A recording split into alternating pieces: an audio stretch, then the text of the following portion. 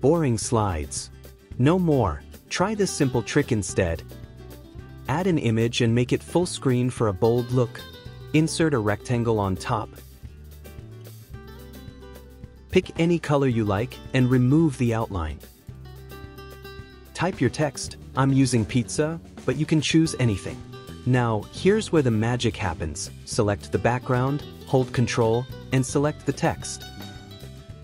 Open the Shape Format tab, go to Merge Shapes, and choose Subtract. Boom, a perfect cutout effect.